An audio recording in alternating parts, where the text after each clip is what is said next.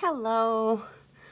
Good morning. Okay, so I had one talk already where I was talking about AA and religion and all this. And, I have this person in my life who, anytime we talk about theology or her religion or anything where I badmouth it, because I'm not going to sugarcoat it. I don't go to meetings for that. If I wanted to go and listen to somebody talk about God, I would go to church or, something. I don't want it in my recovery program. And, snidey little comments about how, just snidey little comments about how it's, she's just speaking from her heart, but she's not understanding that when she makes comments about speaking from her heart, that she's also placing me, somewhere, that where I need to be fixed or whatever. And she tries to think that she's not doing stuff. I mean, she's actually one of the nicer God-related people when it comes to people who don't understand atheism. Atheism. And that's her right. She has.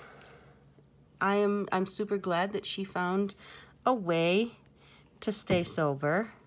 Her way is just different than mine, but the end goal is the same. We're both sober people. We overcame our demons just, differently. And there's nothing wrong with that. I'm cool with, it just, when I'm in my recovery groups, I don't want to be bashed in the head with, I would love to quote some of the stuff, but I'm a very newcomer to a 12-step program, so I couldn't even tell you what step 1 was. Like, we were reading step 11. 1, 2, 3, 4, 5, 6, 7, 8, 9. Okay, I'll need 3 more because I have 10 and 10, so I'm gonna have 20 beads. But anyway, in the group last week, we were reading out step 11, and there was so much God in there. I don't understand. I don't know if people understand that there is a difference between agnostic and atheist. I don't know if some people just don't know that, if I say that I'm atheist, that doesn't mean I want to hear all about God, because I'm already past the point where I don't need to believe in a God to, I don't know. I don't know. That's just my, I was really because I was told that AA is they'll shut you down if you talk about God in your, at recovery. And it's like, no, they didn't.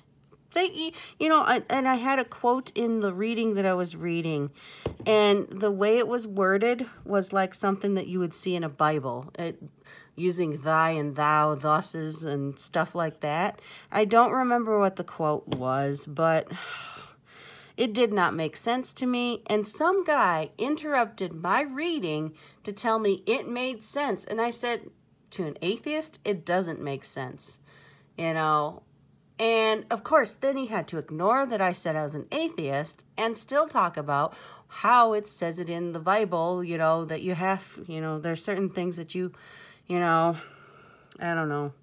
It just happened to be my